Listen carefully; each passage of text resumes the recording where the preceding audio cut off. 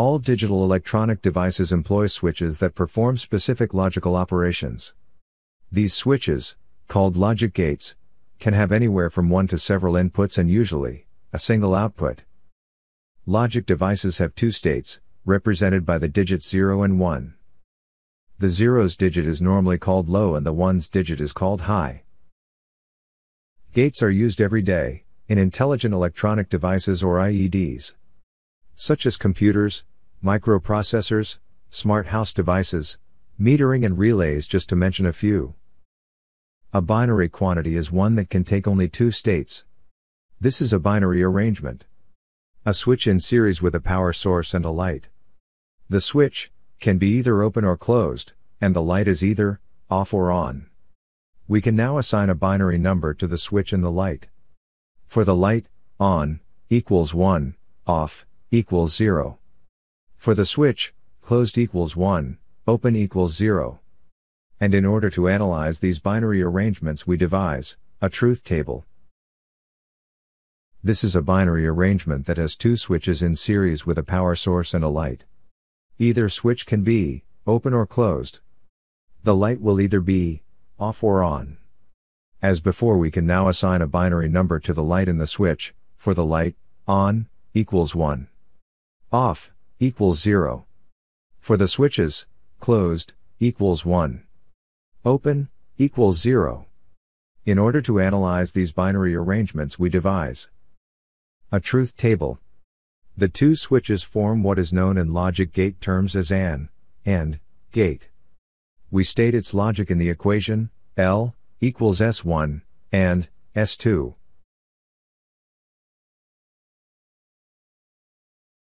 Here is another binary arrangement with two switches in parallel, which generates the truth table.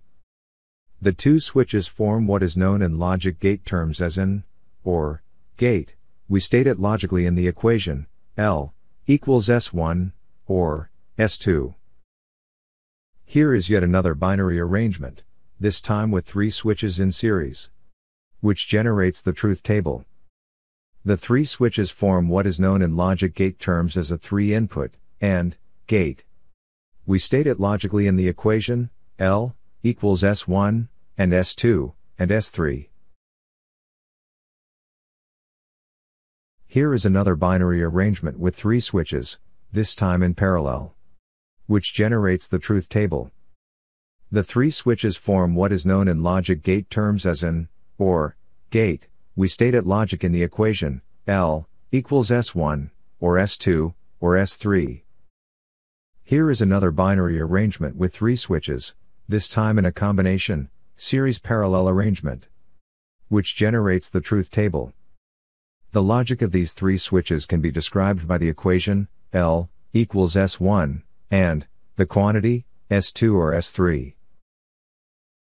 In most solid-state systems, computers, etc., the logic is set up in terms of voltage levels. 0 volts equals a low logic level, or 0, 5 volts equals a high logic level, or 1, if we apply 5 volts to the input of the transistor in this circuit. The transistor is in a state of saturation, by virtue of the applied input voltage, 5 volts, through the two-position switch. Because it is saturated, the transistor drops very little voltage between collector and emitter, resulting in an output voltage of, practically, 0 volts. If we were using this circuit to represent binary bits, we would say that the input signal is a binary 1, and that the output signal is a binary 0. Any voltage close to full supply voltage, measured in reference to ground, is considered a 1, and a lack of voltage is considered a 0. Alternative terms for these voltage levels are high, the same as a binary 1, and low, the same as a binary 0. A general term for the representation of a binary bit by a circuit voltage is logic level. Moving the switch to the other position, we apply a binary 0 to the input, and receive a binary 1 at the output, putting the transistor into cutoff. What we've created here with a single transistor is a circuit generally known as a solid-state logic gate, or simply a gate. A gate is a special type of amplifier circuit designed to accept and generate voltage signals corresponding to binary 1s and 0s. As such, Gates are not intended to be used for amplifying analog signals. Used together, multiple gates may be applied to the task of binary number storage, memory circuits, or manipulation, computing circuits. Each gate's output representing one bit of a multi-bit binary number. Just how this is done is a subject for further study. Right now, it is important to focus on the operation of individual gates. This gate with a single transistor is known as an inverter, or a NOT gate, because it outputs the exact opposite digital signal as what is input. For convenience, gate circuits are generally represented by their own symbols, rather than by their circuit diagrams of transistors and resistors. This is the symbol for a NOT gate. Logic gates are the building blocks used to create digital circuits. There are 3 elementary logic gates and a range of other simple gates. Each gate has its own logic symbol, which allows complex functions to be represented by a logic diagram. The function of each gate can be represented by a truth table. Rather than drawing out a network of switches and transistors, gate symbols are used in conjunction with their logic truth tables, to symbolize logic functions. This is the symbol for an inverter or a NOT gate. The logic is described by its truth table. It has one input and one output. Remember our series switches circuit. We can now represent this system by the standard 2-input AND gate with the truth table, which is identical to the 2-series switch version. Again, remember our series circuit of 3 switches. We can now represent this system by the standard 3-input AND gate with the truth table, which is identical to the 3-series switch version. Let's look at a practical example of a schematic that would include a 2-input AND gate. What this truth table tells us in practical terms is demonstrated in the following sequence of illustrations. The 2-input AND gate, subjected to all possibilities of input logic levels. A light-emitting diode provides visual indication of the output logic level. Input 0, 0, the output is 0. Input 1, 0, the output is 0. Input 0, 1, the output is 0. Input 1, 1, the output is 1, which is indicated by the red light being on. It is only with all inputs raised to a high logic level that the AND gate's output goes high, thus energizing the LED for only one out of the 4 input combination states. A variation on the idea of the AND gate is called the NAND gate. The word NAND is a verbal contraction of the words NOT and AND. Essentially, a NAND gate behaves the same as an AND gate with a NOT inverter gate connected to the output terminal. To symbolize this output signal inversion, the NAND gate symbol has a bubble on the output line. The truth table for a NAND gate is, as one might expect, exactly opposite as that of an AND gate. As with AND gates, NAND gates are made with more than 2 inputs. In such cases, the same general principle applies. The output will be low, or 0, if and only if all inputs are high, or 1. If any input is low, 0, the output will go high, 1. Our next gate to investigate is the OR gate. There can be any number of inputs. For example, this one has 2 inputs. And this one has 3. The truth tables of each are depicted here. These are called OR gates, because the output will be low, or 0, if and only if all inputs are low or 0. The output will be high, 1, if any of the inputs are high, 1. The following sequence of illustrations demonstrates the OR gate's function. With the 2 inputs experiencing all possible logic levels, a light-emitting diode provides visual indication of the gate's output logic level. Input 0, 0, output 0, input 1, 0, output 1, red light on.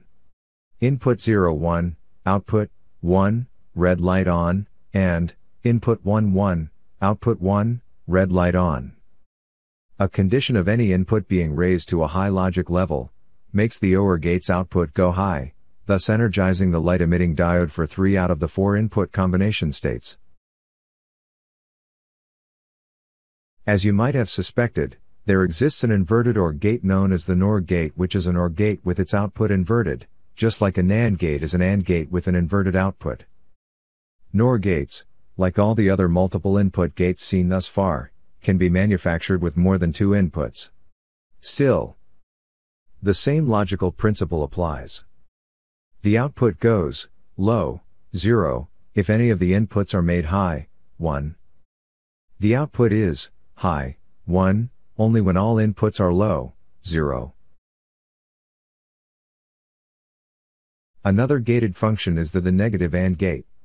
The negative AND gate functions the same as an AND gate with all its inputs inverted, connected through NOT gates. In keeping with standard gate symbol convention, these inverted inputs are signified by bubbles. Contrary to most people's first instinct, the logical behavior of a negative AND gate is not the same as a NAND gate. Its truth table, actually, is identical to a NOR gate. The output goes low, 0, if any of the inputs are made high, 1. The output is high, 1, only when all inputs are low, 0. Following the same pattern, a negative OR gate functions the same as an OR gate with all its inputs inverted. In keeping with standard gate symbol convention, these inverted inputs are signified by bubbles. This function can also be written as these equivalent gate circuits. The behavior and truth table of a negative OR gate is the same as for a NAND gate. The exclusive OR gate. The last 6 gate types are all fairly direct variations on 3 basic functions, AND, OR, and NOT. The exclusive OR gate, however, is something quite different. The output of the exclusive OR gate is a high, logic level 1, if the inputs are at different logic levels, either 0 and 1, or 1 and 0. Conversely, the output is a low, logic level 0, if the inputs are at the same logic levels. The exclusive OR gate, sometimes called XOR, has both a symbol and a truth table pattern that is unique. There are equivalent circuits for an exclusive OR gate made up of AND, OR, and NOT gates, just as there were for NAND, NOR, and the negative input gates. A rather direct approach to simulating an exclusive OR gate is to start with a regular OR gate, then add additional gates that in combinations works like this. If A and B are the same, both ones or both zeros, both AND gates' outputs will be 0, making the outputs of the OR gate 0.